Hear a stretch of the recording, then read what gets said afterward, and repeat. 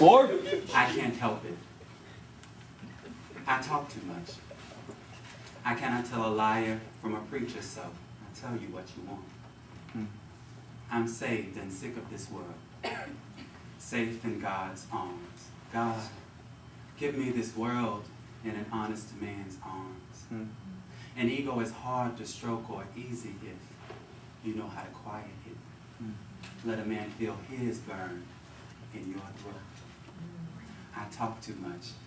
I'm sorry, I'm not sorry enough. I'll dance all over you, oh liar, oh preacher, oh daddy, oh your tongue lashing is never hard or fast enough. When you lie still, stroking your chalice, the quiet makes me rich. I am a lone dandelion in a field waiting. Come, blow me to bits. Still, you'll die this way, saved by the lies that burn like the ice water and alcohol mama sits me in to break the fevers our silence is brought.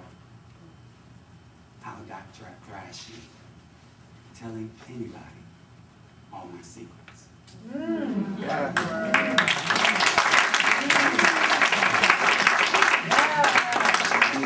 Miss Pinky for Isola Wear Curry. In the end, Tarzan always get hold of Jane, and what I'm trying to figure is how he swing on them vines and know which one of them gals will hold him fast and not take him out on the wrong limb. How he lands so soft like, not a speck of sweat on his flesh. Like them peaches where I come from. You got to be careful which one you bite into, even if it look like it's sweet as cane. Could be a worm or worse inside, grinning at you like you the unexpected guest. So when I went to the picture show to get out the house and to stop by the store to pump for some work or a smile or two, and I saw this boy and his mom calling him a king, Arthur Lucer, I think, which sound like Lucifer to me.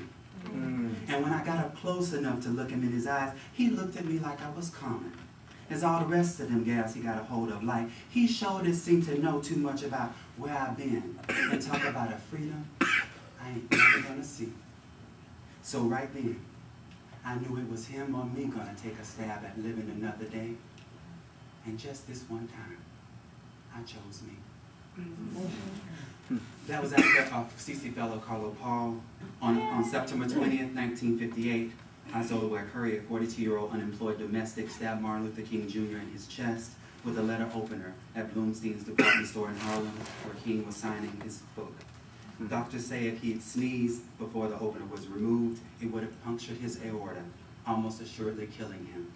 Curry was diagnosed as schizophrenic and sent to Mattawan State Hospital for the criminally insane, where she remained, I believe, for the duration of the rest of her life. The last poem is The First Shower or a Letter to the Father. Ivory soap lathered, your hands guiding mine. Such tenderness without desire. How to keep it clean, how to hold it like a man. How did you know, even then, I'd never know how to wield this gift like a blade. When to hold it close and when to turn it loose.